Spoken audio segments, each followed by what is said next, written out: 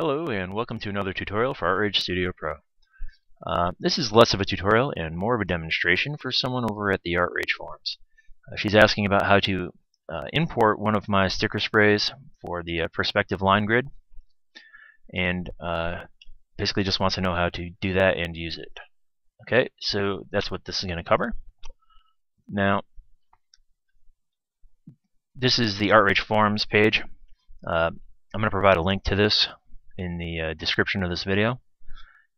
You can also go to the artrage.com forums and just do a search for comic book odds and ends by someone sane, and you should find this one immediately. The very first post, about halfway through it, you'll find the perspective line grid maker, and that includes two files that you'll need. The first file is perspectivelines.stk. That's the sticker file. The second one is perspectivelines.prs. That's the preset for the sticker spray tool, which utilizes the sticker spray. Okay, so that's why you need both.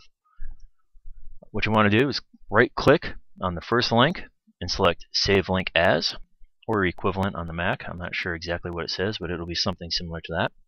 And you want to save that to your system. I'm going to save it into a tutorial folder because that'll make it easier for me to find in a minute.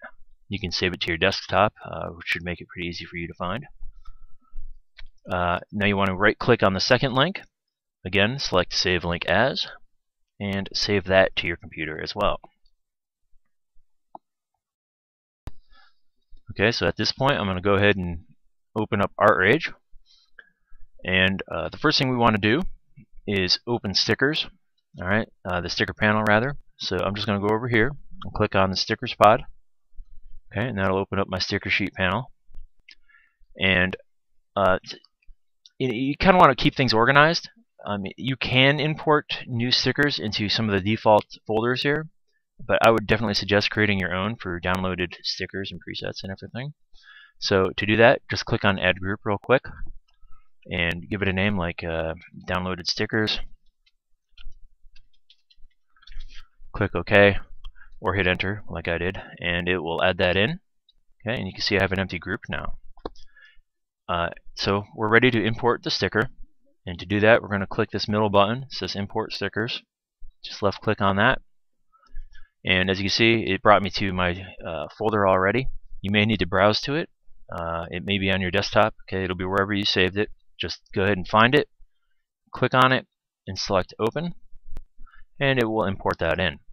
Now, it might look like it's empty. Alright, so if you click on it, you can see it brings up the panel here, and it doesn't look like there's anything there. Don't worry about it. It's because it's a really thin line. It might not look like it's there, but it definitely is. And like I said, it's made to be used with the sticker spray tool, so you'll never actually be using this panel for it. Alright, so I'm going to close that out, and at this point we want to go ahead and select the sticker spray tool down here on the left. Okay, so I gave that a click, and I'm going to click on the presets panel right here. Okay, so here's my preset panel. All of the previous sticker spray presets are in here. Okay, these are all default. Again, if you want, you can create a group for your own sticker sprays that you've downloaded. I would suggest doing that. And to do that, you want to click on this menu button here and locate Add Preset Group and give that a click. And again, just call it something like Downloaded Presets. Click OK, and it'll automatically create that group and bring you into it. Okay, so to find it again in the future, you'll find it on this list. You just click on Group and select it. It'll be down here on the bottom. Okay, Downloaded Presets. Alright, with your group created, click on the Menu tab and select Import Preset to Collection. Okay, that'll open up your window. And what you want to do is, again, browse to wherever you saved your file. Okay, mine was in the tutorial folder, so here it is. It'll end in .prs.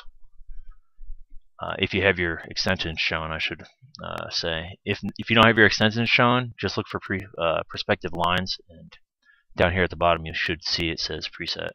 Okay, just left click on that and click open, and there it is. It's imported it for us, and now it's ready to use. All right, so if you select that. Okay, and then left click on your canvas and hold that button down, you are ready to start creating your grid. Alright, so you can see it's going around and just plotting those lines for us. And you can find another point on that.